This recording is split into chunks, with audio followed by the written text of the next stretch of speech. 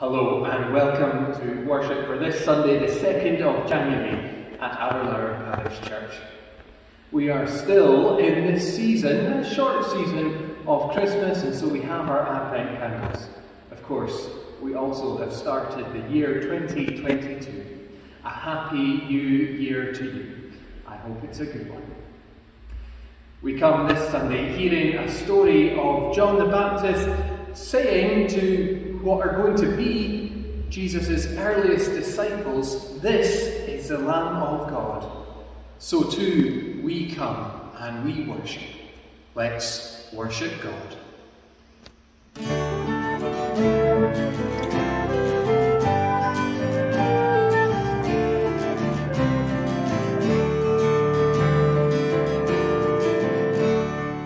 Here in this place, still light is streaming.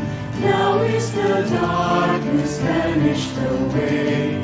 See in this space our fears and our dreamings, brought here to you in the light of this day. Gather us in the lost and forsaken. Gather us in the blind and the lame.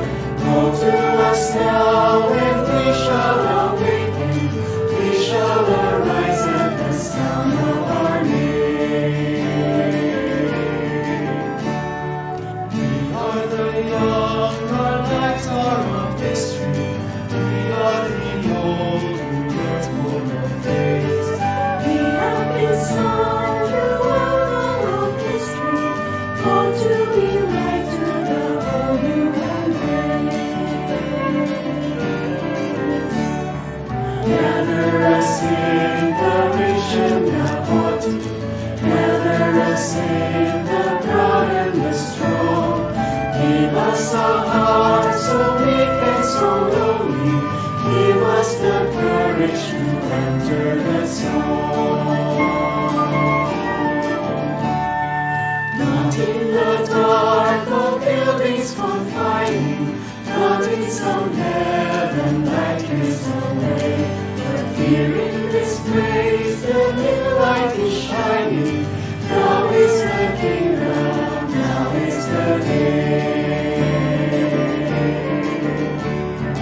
Gather us in and hold us forever. Gather us in and make us your own. Gather us in, all peoples together. Fire of love in our flesh and our bones.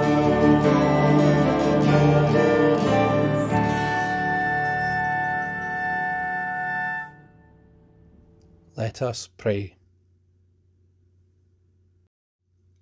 God of change, who gave us the seasons with their ups and downs, days and nights, with life and death, growth and decay, we are glad that you do not insist that we are static, immovable like concrete. Instead, you made us for variety, for response, to act and react, to change around us, not as unfeeling robots, but as real people.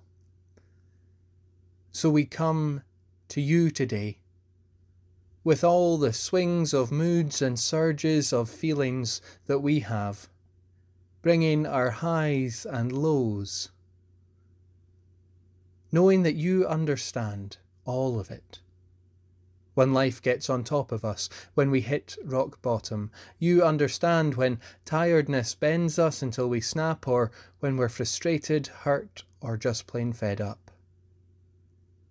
And we're relieved that it is then, when we need you most of all, that you don't fold your arms, looking down your nose at us, insisting that we display the right feelings before you accept us. Instead, you take us as we are. You hold us, undoing the straps of pain and frustration that bind us, and letting them fall at your feet while you embrace us in your care. So we bring all to you, God, in our worship, knowing that you care. And we look to you for the strength to continue this day and in all the days to come. Speak to us, God, your peace. Give us rest in you. Amen. Our reading today comes from the Gospel of John, reading at chapter 1 and verses 35 through 51. The next day, John again was standing with two of his disciples, and as he watched Jesus walk by, he exclaimed, "Look, here is the Lamb of God." The two disciples heard him say this, and they followed Jesus. When Jesus turned and saw them following, he said to them, "What are you looking for?" They said to him, "Rabbi," which translated means teacher, "where are you staying?" He said to them, "Come and see." They came and saw where he was staying, and they remained with him that day. It was about 4 o'clock in the afternoon. One of the two who heard John speak and followed him was Andrew, Simon Peter's brother. He first found his brother Simon and said to him, "We have found the Messiah," which is translated Christ. He brought Simon to Jesus, who looked at him and said, "You are Simon, son of John. You are to be called Cephas," which is translated Peter. The next day, Jesus decided to go to Galilee. He found Philip and said to him, "Follow me." Now Philip was from Bethsaida, the city of Andrew and Philip. Philip found Nathanael and said to him, "We have found him, about whom Moses in the law and also the prophets wrote, Jesus, son of Joseph, from Nazareth."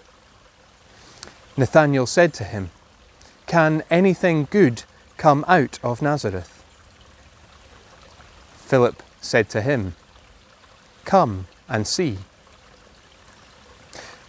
When Jesus saw Nathanael coming towards him, he said of him, "Here is truly an Israelite in whom there is no deceit." Nathanael asked him, "Where did you come to know me?" Jesus answered, "I saw you under the fig tree before Philip called you." Nathanael replied, "Rabbi, you are the Son of God. You are the King of Israel." Jesus answered, "Do you believe because I told you that I saw you under the fig tree? You will see greater things than these." And he said to him, "Very truly I tell you, you will see heaven opened, and the angels of God ascending and descending upon the Son of Man." Amen. As we go through John's Gospel, we're going to have several readings like this. What I mean by that is several readings where lots happens with a lot of a cast of characters happening in a very short space of time. So today we have lots of characters all involved in this broader story of how Jesus calls the first disciples, in John's Gospel at least. And because of the interplay of lots of different characters, there's a lot to look at. If we even start with John the Baptist, and we just stopped at what John the Baptist says when he says, "Here is the Lamb of God," we could have a whole sermon in itself. Because that phrase, which we know through centuries worth of hymn writing and liturgy and Christian tradition, Jesus as the Lamb of God, is actually only uttered twice in the New Testament. And that's both times in the first chapter of John's Gospel by John the Baptist. But we don't just stop at that intriguing phrase, Lamb of God. There's also all these other characters in play. So there's John the Baptist, there's Jesus and this cry of the Lamb of God. But two of John the Baptist's disciples, and note that John the Baptist has disciples here, two of them follow Jesus because of what John says. And of those two, one is named Andrew, the other is unnamed, but in the tradition of John's Gospel, this is probably the disciple that's later described as the beloved disciple and is probably identified as John, as in John and James, the sons of Zebedee, named in Mark's Gospel. So we've got those two original disciples. And then Andrew brings his brother Simon, who's given a different name, Simon Peter, Cephas, the rock. And then another two are added to the number, Philip first, and then Nathanael. And if we wanted to spend time on it, we could have discussions about the very odd conversation that Jesus and Nathanael have. Partly about the prejudice of Nathanael not seeing that anything good could come out of Nazareth. And partly a conversation about how quickly Nathanael seems to change his mind. And this strange thing of Nathanael suddenly confessing Jesus as the Son of God, only on the basis that Jesus says he saw him under a fig tree. It's a very puzzling exchange. But the wider theme, I think, of the passage is about this almost magnetism that Jesus has in this passage. That almost with very little effort, or almost it just happens, people are coming to Jesus and following Jesus. And very quickly we have, well, 4 named disciples and probably 6 of them that have come to join Jesus. And I think part of the point of John's telling it this way is to note that these 6 disciples, the 4 named ones, all come to Jesus in different ways. Andrew and the one that we'll call John have come because of John the Baptist's cry, Lamb of God. They are the ones who listened when John the Baptist, the one that we called a prophet pointing the way, just came and followed Jesus. They just go and follow him and actually end up pestering Jesus. Jesus turns around and says, "What do you want? What are you looking for?" And they're the ones that name him teacher, rabbi. Can we see where you're staying? And then Andrew, one of those two, is one who goes away and gets his brother, Simon. And Simon's called in a different way. He's brought to Jesus, but in meeting Jesus is given a new identity, a new name. Cephas, translated Peter, the rock. So that's Andrew and the unnamed disciple, we'll call him John, and Simon Peter. And then fourth we have Philip, and Philip's in Bethsaida, and Jesus just says to Philip, "Follow me." And Philip does. He's the one directly invited by Jesus. And it's Philip who then goes and gets Nathanael, the more reluctant one, the one who needs persuaded that something good could possibly have come out of Nazareth. The one who sits under the fig tree, Jesus sees him, and then he comes to the confession, more dramatic than any of the others, "You are the Son of God." Different people come to Jesus in different ways. That's true today, and we see in this reading that it was true at the beginning too. There are different ways of answering the call to follow Jesus. There are different ways of responding. And there are different levels of enthusiasm or readiness to do so. In terms of those words, come and see, follow me, the cry that Jesus is the Lamb of God, the ones that come out of Jesus' own mouth are, to the first 2 disciples, come and see, and to Philip, follow me. Come and see, follow me. Come and see what? Well, in John's Gospel, come and see who this Jesus is. Come and see the difference that the God who's made human makes in the world. Come and see what the Word made flesh, that John's Gospel's words, looks like, what this person, Jesus, says and does in the world, and come and see that something new is happening. In Revelation, in John, the author of Revelation's vision of heaven, he sees Jesus say, "Behold, I'm making all things new." We could take those words from Revelation as a pretty good summing up of what's happening in our passage today. Come and see, I'm making all things new. Indeed, in the passage that's just about to come, we're going to see Jesus do something really deeply symbolic, miraculously making new. Come and see the world made new. Come and see through a new perspective. Come and see yourself and your own life in new perspective. And when you see that, follow me. We look this new year perhaps for something new. We're called to follow Jesus, and we will find in the year to come plenty of things that we can't plan for, plenty of new things. And when we follow Jesus, we'll find these new things, and we're called to change in light of them. But not change once and be made new once into a new place to stay static again. And this is the thing. Jesus says, come and see and follow me. And the one we follow is one who's on the move. The Jesus who travels through the Gospels, meeting new people, responding to human needs and human questions. When we become made new in faith, we're not called to one new place and to stay there. We're called to follow the one who makes all things new, always. As we enter 2022, may we be faithful in that calling. And however we answer, and we know there are different ways of answering our calling and following Jesus, may it be a faithful following. And may we be the ones who can come and see and answer Jesus' call to follow me. Amen.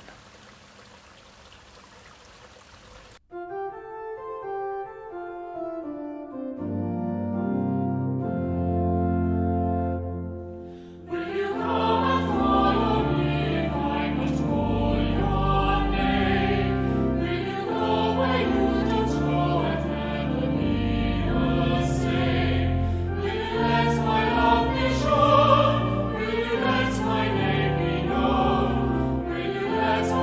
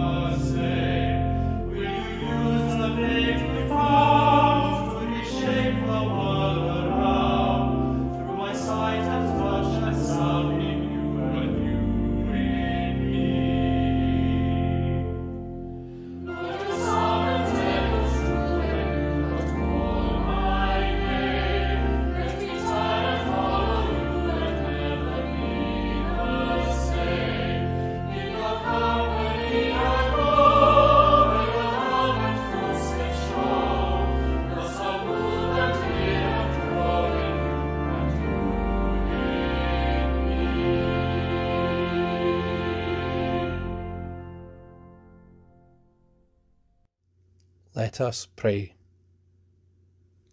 Gracious God, at the start of a new year we bring you our hopes for the world and for its peoples.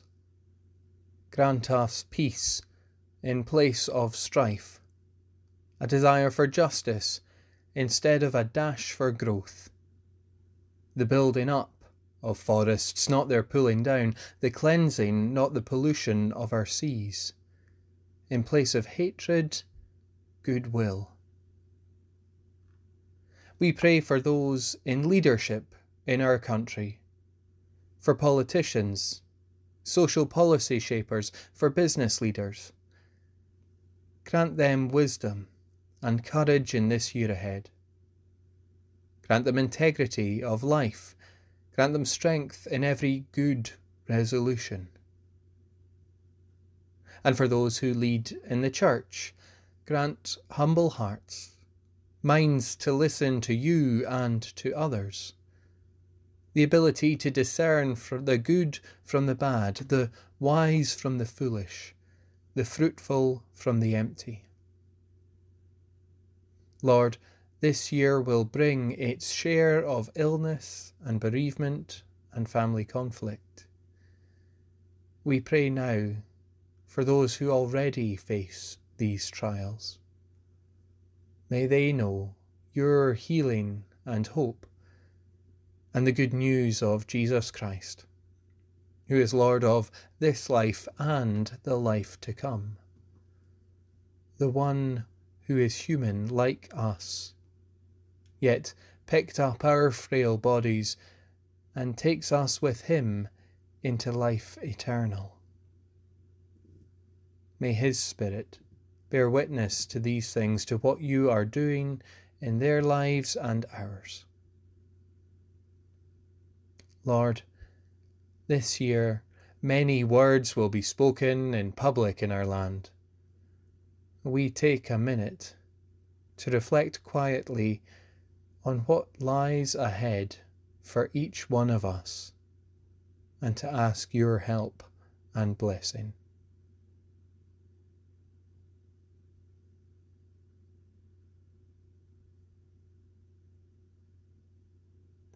Lord God, one day we will see all things gathered up in Jesus Christ. May we live now in the light and the love of the always of your love. Amen.